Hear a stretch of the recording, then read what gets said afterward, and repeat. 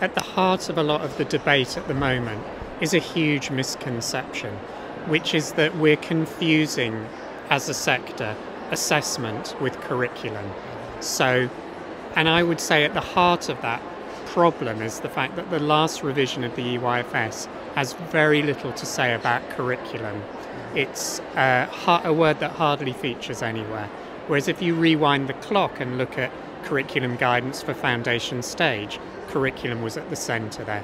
So what is this focus of curriculum about? It's about saying, as settings, as schools, we've got to have a clear, big picture of what it is we want children to learn in our nursery class, in our session for 2-year-olds, in our baby room, in our reception class. We've got to have that big picture. And that's down to us to develop, because every community, every group of children, every group of practitioners, has its own unique qualities and features. And the ELGs, that's an assessment tool that sits at the end of all of this. So the fact that shape, space and measure isn't in the early learning goals doesn't mean that we shouldn't have that in our minds all of the time when we're teaching children maths or we're giving them those experiences in maths. No one is saying that isn't important anymore.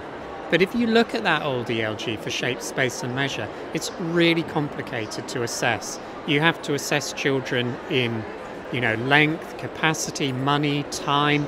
It's a lot of assessment work. So let's do two things. Let's reduce that assessment workload, but let's not just focus on can we get kids jumping through these ELG hoops and acting as if the ELGs are the curriculum.